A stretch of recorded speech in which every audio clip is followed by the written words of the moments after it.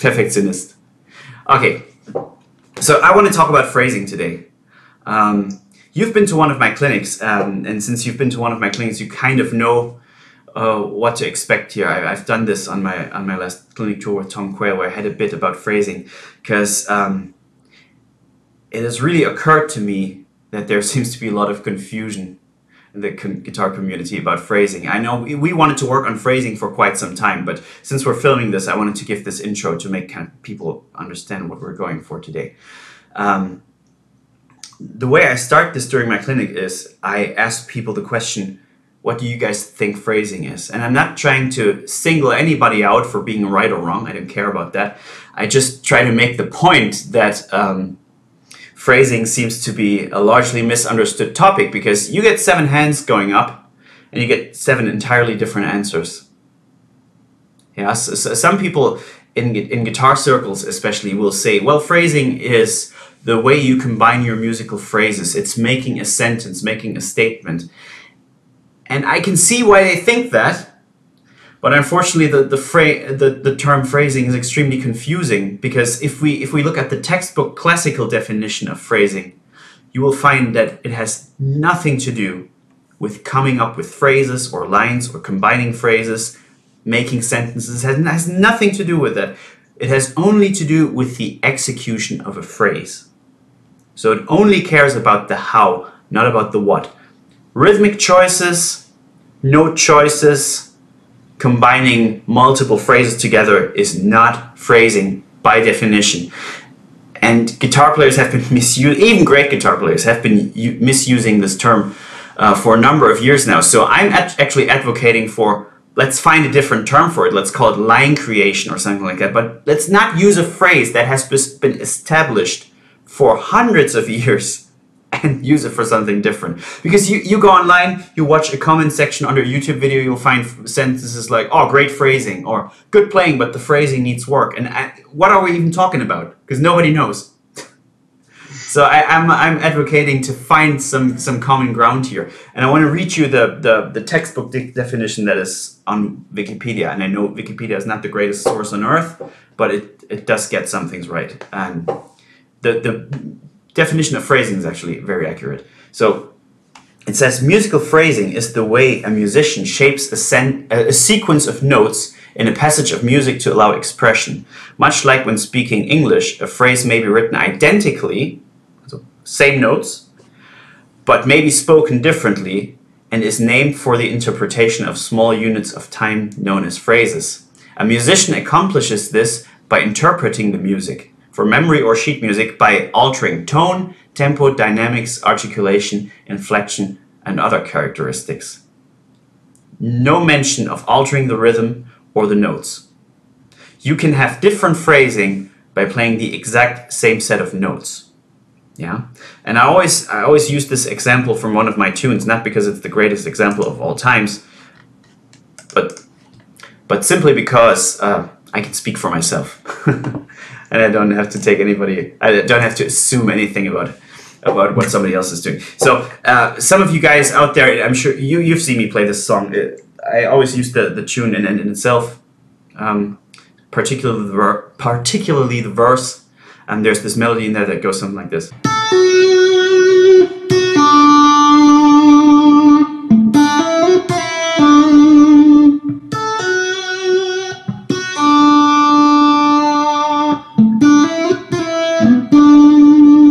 Okay, now that line, since you know the song, appears twice.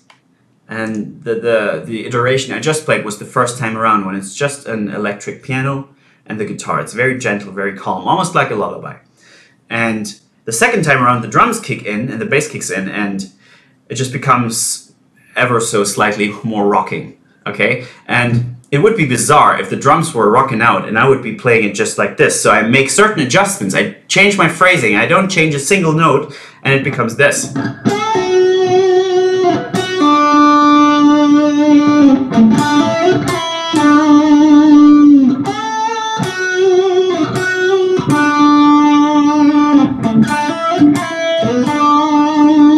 Going back to the first iteration.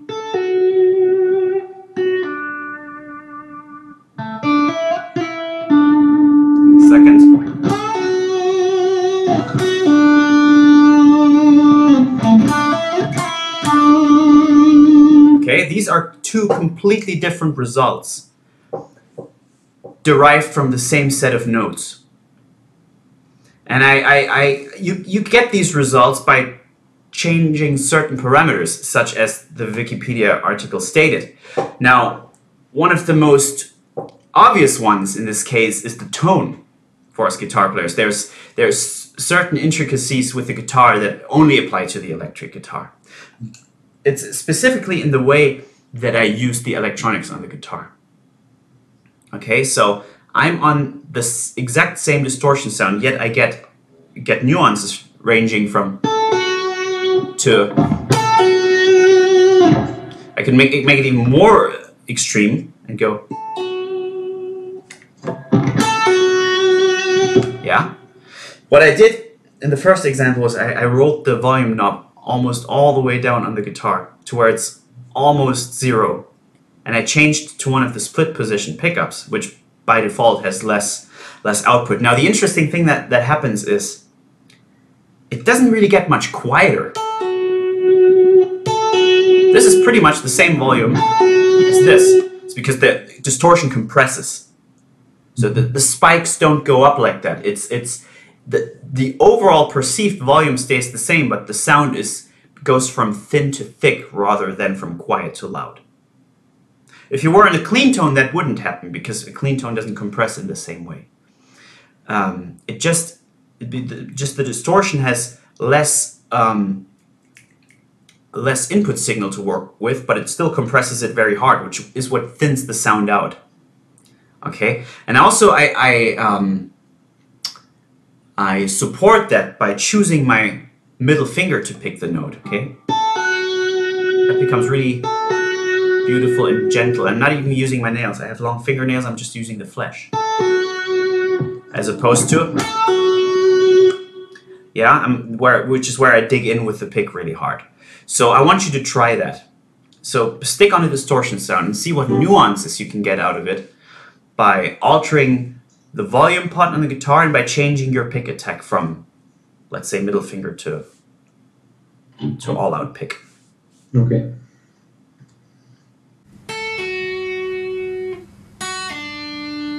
Ah, somebody did their homework.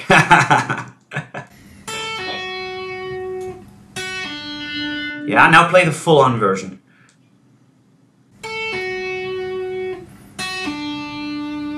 So that sounds the same, like the same amount of gain. Sorry, with full-on I meant play the gainy. Play the gainy version. Now play the gainy version for me, please.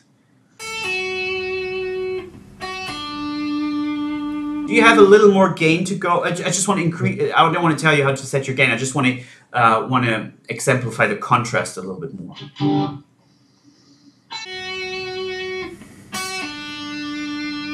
And with a little bit less. Exactly. You might even, for this type of tone that you're having right now, I would probably even switch to the neck pickup. So when you have the lower gain setting, that it warms up the sound a bit, because with certain amp settings it can become pretty harsh. Try that.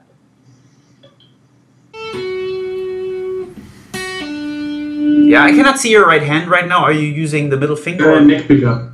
Yeah, and what about the attack? Are you using the just the flash of the middle finger.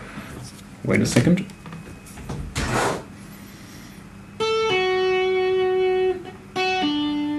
Yeah, that sounds beautiful.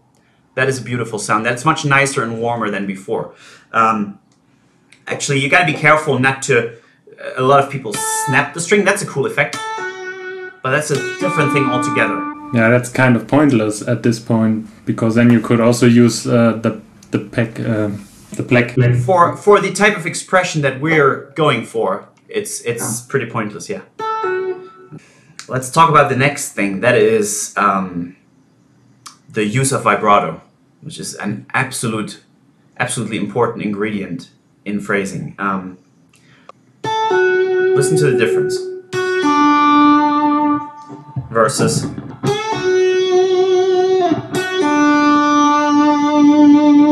This is a much different effect than.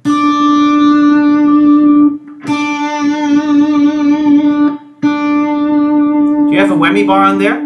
Mm-hmm. Yeah.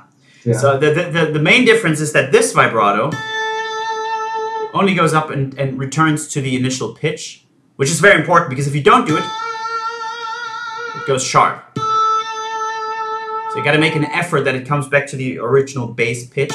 And this one goes around the bass pitch. It's much wider, much more aggressive.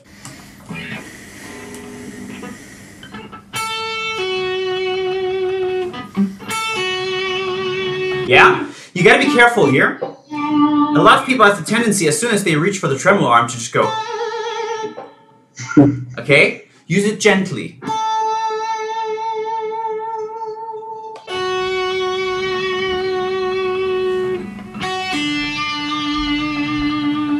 Yeah, I might even, in those cases, I might even adapt it to the pulse of the music.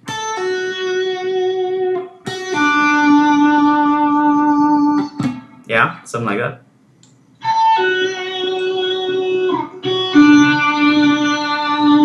Yeah, I think it's still a bit narrow and quick.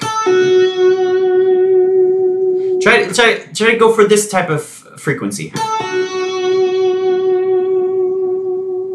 1, 2, 3, 4. 1, 2, 3, 4. Uh-huh.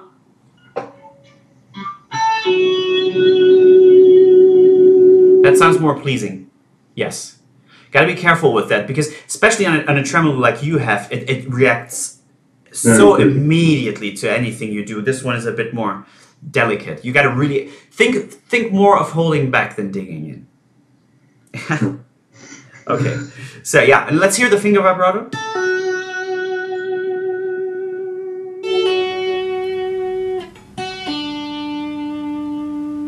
Yeah, you can slightly speed that up. I don't like, it's personal, but I don't like when vibrato sounds too wobbly. Like starting a car. I like it to be very even, very in tune. And just, it's supposed to sound round, not spiky. We talked about vibrato a lot in the past, so.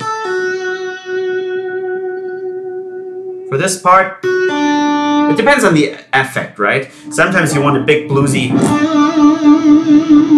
that type of thing. But for this, something a little more vocal. If you listen to great vocalists, they have a pretty fast vibrato. Mm-hmm. Yeah. And pretty narrow. The not so good vocalists have a vibrato like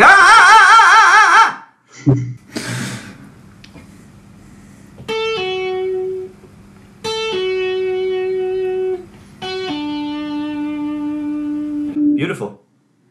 That's beautiful. Now, here's a little trick I do to cause some anticipation in the listener. Try this.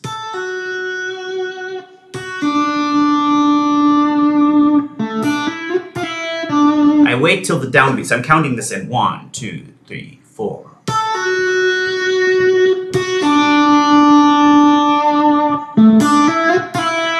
And I wait till the next downbeat for the vibrato to kick in. It just keeps you on the edge of the seat. It's like, oh, when's it going to happen? Because you expect it, right? And in this case, you're playing a little bit with what the listener is expecting, with the expectation of the listener. Mm-hmm. And you feed it to them just in the last second.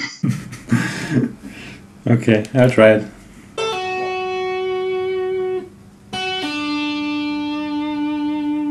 Yeah, it's still a bit wobbly. Also, I noticed your guitar neck is shaking quite a bit. You don't need that to do vibrato.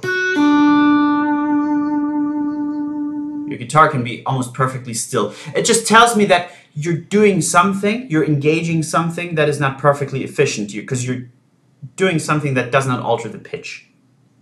And I only want you to be doing what is necessary because that usually results in the best and freest and most beautiful sound. Okay. I'll try it again. Yeah.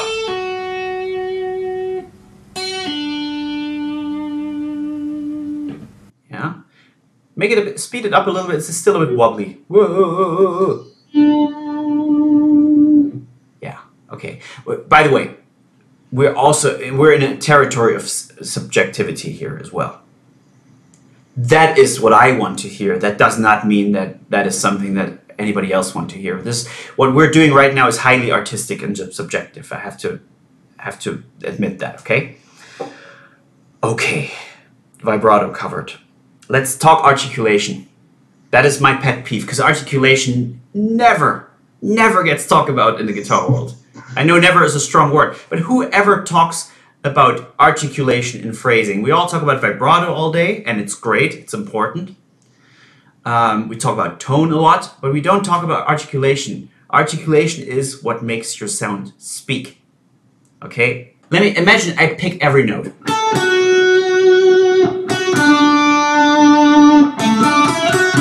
And every note is the same length.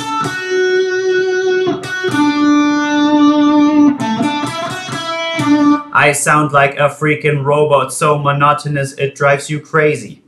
Yeah? When I speak, I generally speak in a tight way, but I make certain stops and I cut certain words short to deliver a point. Like I said, the last word I said, I didn't say point, I said point, right? It emphasizes something that's there. And in the same way,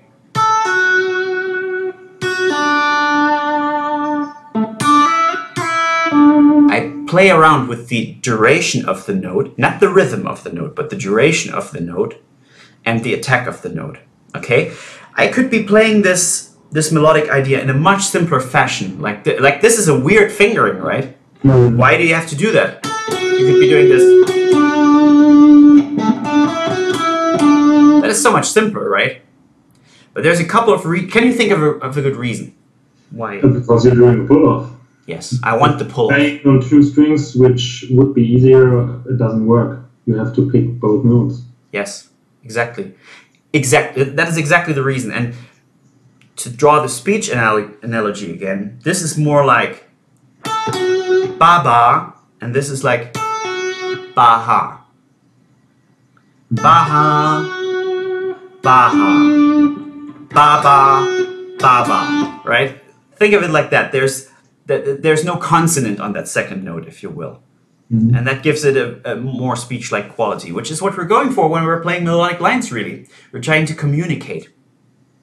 And you'll find that some of the greatest guitar players, think Andy Timmons, think Joe Satriani, Jeff Beck, Michael Landau, Steve Lukather, people who are known for their phrasing, you will find that they have this vocal quality about the way they play. You know, which is why they're such great study material. Okay, so that is the pull-off bit. And something else happens here. At the same time, I don't want every note to be tied exactly like this, because that also sounds monotonous if I tie everything together. So I employ a few ghost notes. For example, this. Do you hear that? I don't go, but I go. I actually use my thumb. I want a warmer attack on that note, and I want to stop it with my palm immediately. Ba-ba-da. Yeah? Okay. And the other thing I'm doing is I'm combining tight notes with short notes. I'm not going... What? I always love this contrast. This comes from like classical music. Especially, I had piano lessons for a while, and classical piano lessons, and they taught me there's like this specific way of playing two notes. There's like a symbol for that, where you have a quarter note and then an eighth note, ba da, and it's not ba da, but it's ba da. It's a very common thing, a very common articulation in classical music, and it kind of worked its way into my guitar playing. I do it all the time. Ba ba da. It's generally pretty helpful for you to vocalize these things. Okay. Yeah, it doesn't have to be. I'm not going to make you do it now. It doesn't have to sound nice. It doesn't have to be in tune or anything. It's just helpful. It's like sometimes when you hear a great jazz solo, you can just sing along. And I'm not singing the actual notes. I'm just mimicking the contour and more importantly the articulation. The articulation really for a large percentage is like an accent. It's like when somebody knows all the words in the language and knows all the grammar and still has a strong accent, it's because of the articulation. And it's not because of the articulating. It's like having the wrong articulation in music. Makes sense. Yeah, so the notes are right, the rhythm is right. Why doesn't it still sound like mother tongue? Yeah, it's the articulation. So obviously we got the pull off bit down, no problem. Let's try this.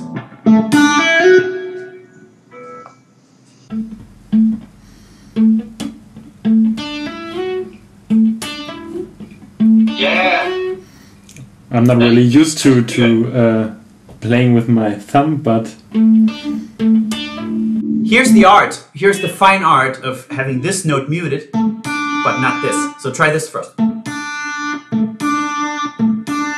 Boom ba, boom ba.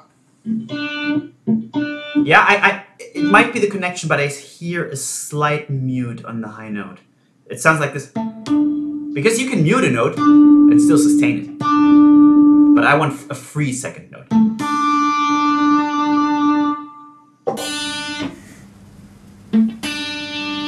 Yes. Yes. Yes. Cut that last note even shorter for a more obvious contrast. Yes, you got it. This is exactly how I play it. And this gives you the professional edge. This turns you from a good guitar player into a guitar player that people really want to listen to. Yeah, play that whole phrase for me, please.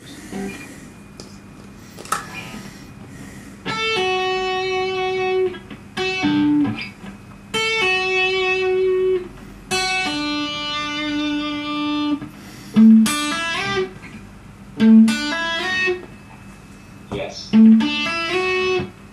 Yes, very good.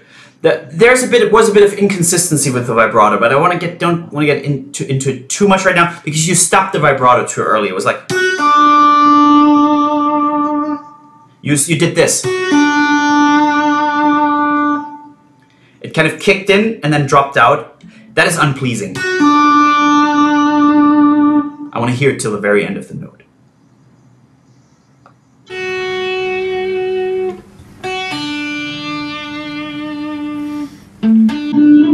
And there it is, sounding so much better.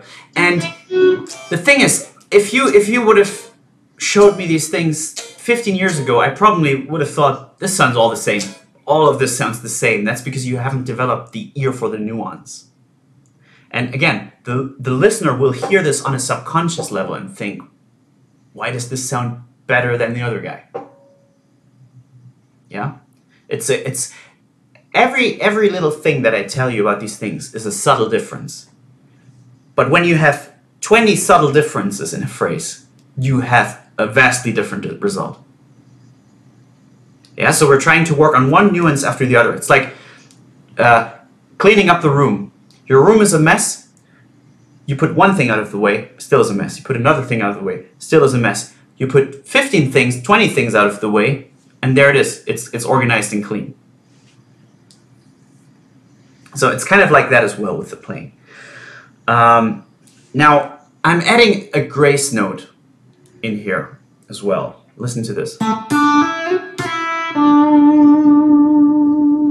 And by the way, I'm probably going to put an old or a live example of this tune into the video, and chances are I'll be playing it very differently then.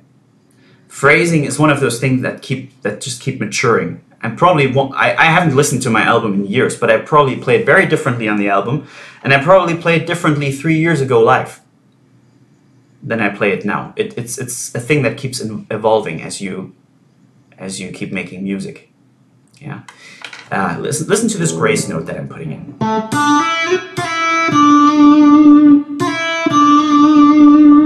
What is obvious? What about this note? Is there something that comes to mind? Is there something interesting about it? it sounds a bit to me like there's another note in between them, like Yeah, well, that's the grace. two pull-offs, but the second one is very subtle. Yes, That is the grace note we're talking about. I put a grace note above my target note. Do you notice anything about the timing of that note? I'm not sure if I know what you mean. Doesn't matter. I'll explain it to you. Here is a timed note.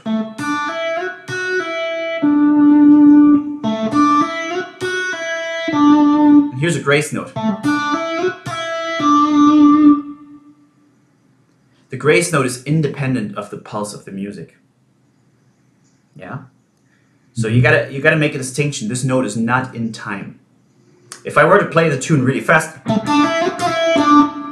the grace note stays the same tempo, and if I were to do it even slower than the original, the grace note stays fast. The grace note is independent of the pulse of the music, whereas if I were to do a time hammer pull off, it would be this when I do it slow. Or when I do it fast. Yeah, that stays in time. The grace note is independent of the time. It's fast even on a slow tempo. Because you don't want to perceive it as an actual note. You just want a bit of icing on the cake. Just a little something to make it sound more interesting. Okay, let's try that, please.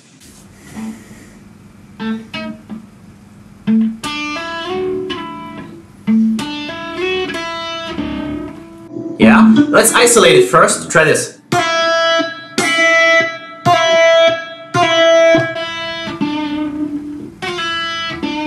Oh, no, it's one note. And the irony is that note is not even in the scale. It's not. But you don't notice that. If I were to play this slow, listen to this. That is awful. Yes, there you go. Yeah, be careful with the low strings. I'm hearing the D string kick in, I believe. Or the B string, it's hard to tell through Skype. But one of the notes is bleeding in. Yeah, be mindful of that. That's better. That's better. Yeah, so grace note. You can also do a grace note from below, which is more common. This is kind of from classical guitar.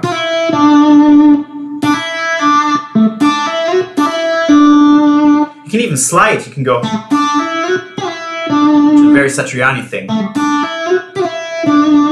Or I like that as well. I might start doing that. You can. The point is you can experiment with all these ingredients. Yeah. So grace note, hammer on or pull off, slide up or slide down, but do it out of time. Okay.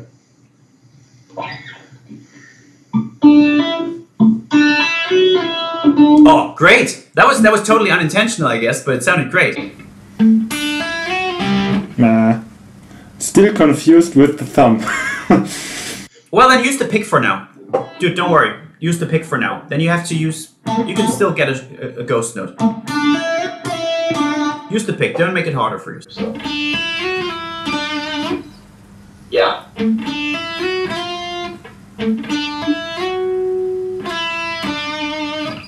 There you go.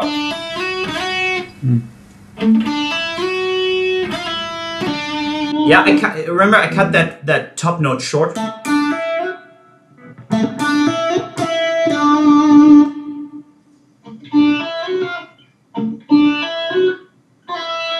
Yes, don't worry. At first, applying all these, this is out of your comfort zone because it's my phrasing. It's the phrasing that's natural to me. So it does not mean it's necessarily natural for you, which means it takes some time. But when the next time you transcribe something and you learn something, I want you to listen for these things. And the next time you write a song or a melody and you want to interpret it on the guitar, I want you to apply these principles. I want you to work with different vibratos, whammy bar, the typical electric guitar player vibrato or the classical vibrato. Beautiful sound. I want you to work with different types of attacks, downstrokes, upstrokes, hybrid picking, thumb, slap it as like slapping the note against the fretboard. I want you to work with different intensities of attack, different note lengths, grace notes, hammer-ons, pull-offs, all these variables. Okay, pinch harmonics. is another thing. You could be doing... Slightly pinch those notes. It's a very Paul Gilbert thing to do. Okay. Yeah. Yeah, you got any questions about that? How do you make your final decision what to put on an album? Because I can imagine that's pretty hard. Yes, option paralysis. So many ways to go. The truth is, I think our taste is defined by tradition. Trends and tradition, I would say. But mostly, we've come to accept the history of rock guitar. This is rock guitar playing that we're doing, the big wide world of rock guitar playing. There are certain standards as to what good phrasing is. And that's why certain things work and other things sound quirky to us. And I think a lot of listening, for you, a lot of listening is in order. It's going to help you a great deal. And just because now you're aware of these things, you can listen for them. And you see how your favorite players combine them. And the result, ultimately, the result you like best is the one you go for. I think a good exercise for you would be to take a really famous melody and apply different elements of phrasing to it, okay? Let's think super popular, think Happy Birthday, okay? Just figure out those notes for me first. Yeah, that was no phrasing at all, basically, but I can turn it into...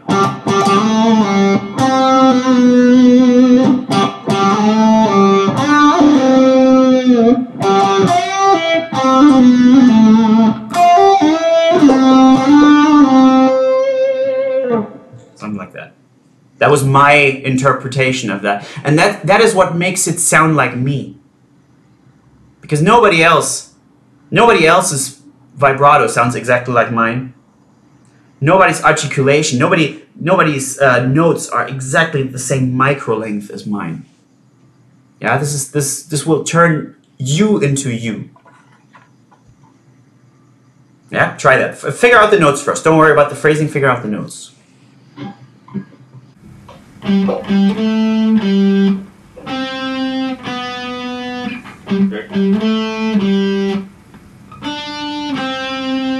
And that's all we're going to work with. I want to keep the workload minimal.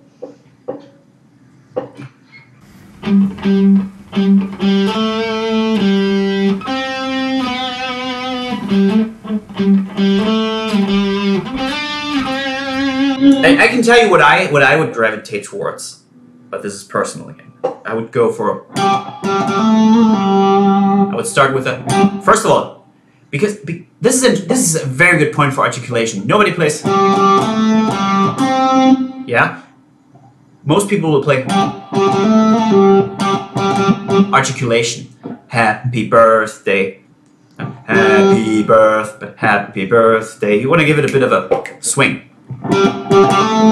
Then I use a hammer-on grace note and a little grace note with a bend. And that's what makes it sound like me.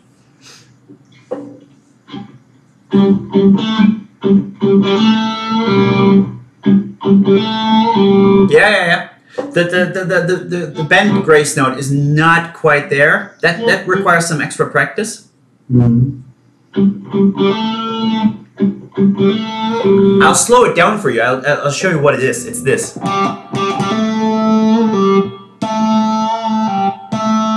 But it's really snappy. Now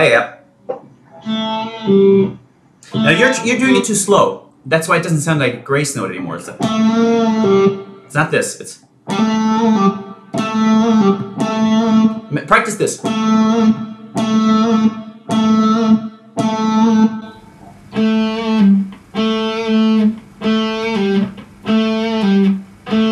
I want this to be a short impulse and return to pitch immediately.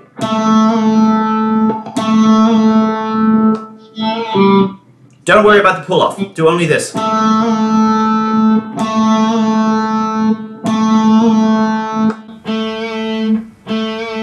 No vibrato. The vibrato right now is a habit. I don't want to hear vibrato. It's one impulse. It's one twitch.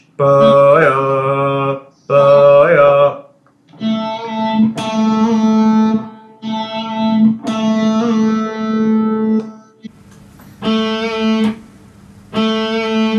I give it some time before you do it, because I want you to focus and then do it. Yes. Yeah, but you're adding a little something to the end of that. I want that to be one twitch, and then I want the pitch to be perfectly still.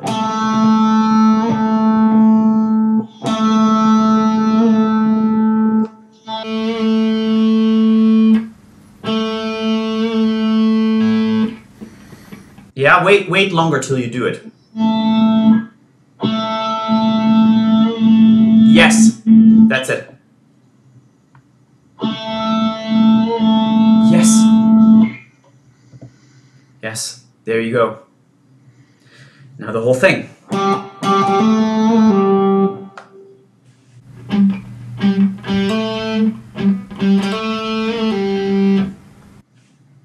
Bravo. That sounded exactly like I played.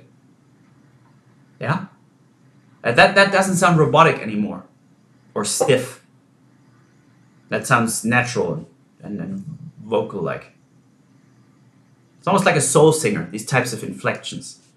You hear that in R&B singers. And those things can be an influence.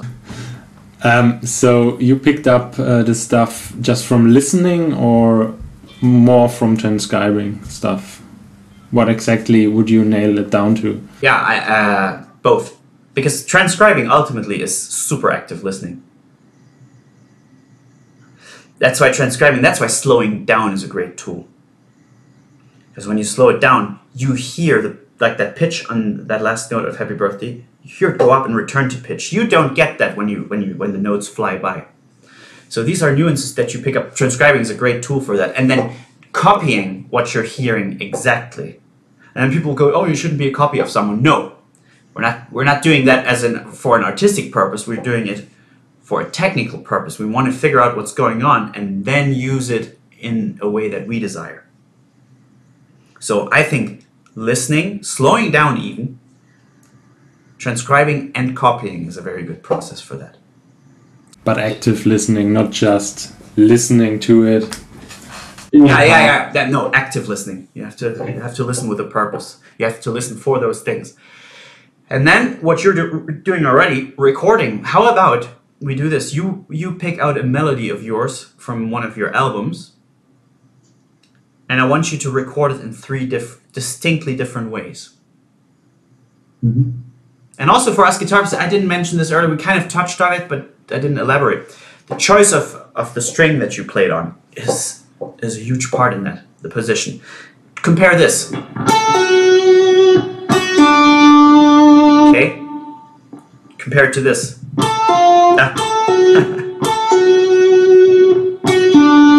That's different, right? Mm-hmm. How about this? That is more different. That's way different. Now compare the first and the last.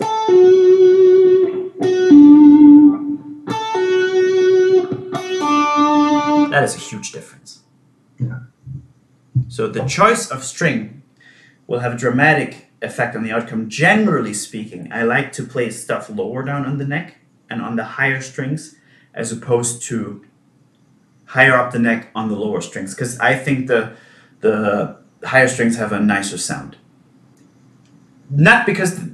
Probably because they're unwound, I'm not sure about that, but has more to do with the fact that there's more string vibrating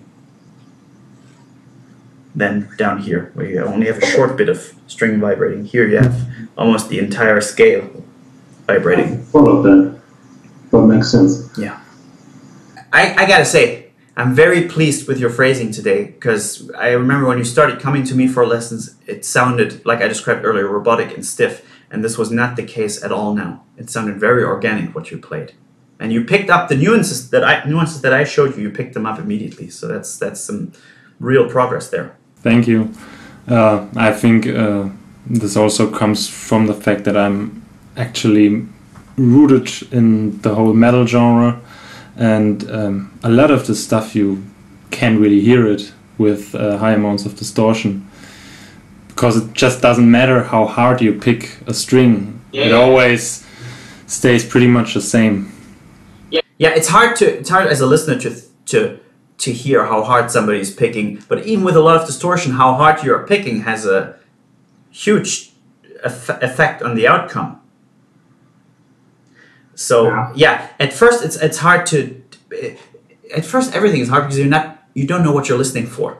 Mm. Now that I made you aware of it, you're gonna perceive these things in a much different way, and it's your sense of it is going to become sharper and sharper and sharper. Yeah, it also helps that you're sort of forcing me to use a clean tone, because we barely ever did anything so far with distortion. I think most of our lessons and most of the exercises are strictly clean tones. Yeah, because that's because I don't want any overtones to. I want you to develop your ear, and I don't want any overtones to interfere with your ear. Like, people are not used to, like classical musicians, when they hear distortion, they cannot hear any mistakes. They cannot distinguish mistakes that you're making because they're not used to what distortion does to your signal. It creates a bit. It takes a bit of experience to be able to listen to distorted sounds and be able to distinguish what's going on. If you know what I mean. But generally speaking, if I were to play these melodies clean, that would make it a different style, and then I would phrase differently. You have an example? Yeah. Let's try. Let me switch to a clean tone. So if I were to play this with my pseudo Matheny sound,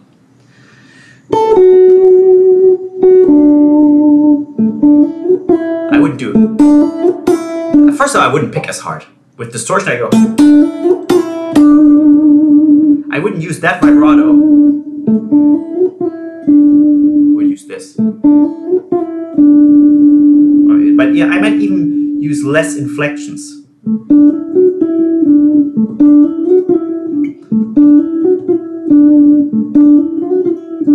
Maybe I would do this. It's more jazzy. Oh, I hate that word jazzy. Sorry that I even said it, but I would probably go for something like... Yes, that's definitely it.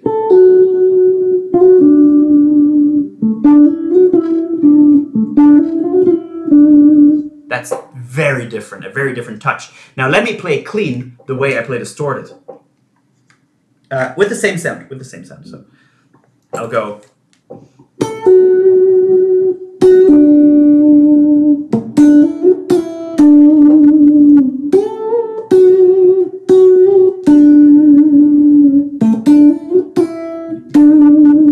That is weird. Whereas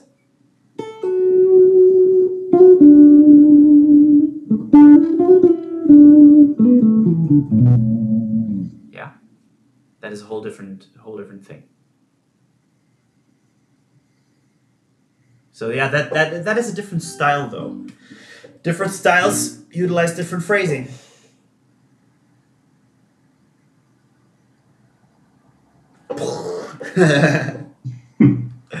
A lot of stuff to take in. Yeah, I think we're going to leave it at that. Yeah, assignment is take an album melody of yours, and I want to hear 3 distinctly different versions of it. Okay. You can use harmonics, whammy bar, different tones. A wah-wah creates a different phrasing. I want you to play it on different sets of strings. I want you to use some palm muting. I want you to do one where you only use legato. All those types of things. Apply them to an album melody. All right. All right.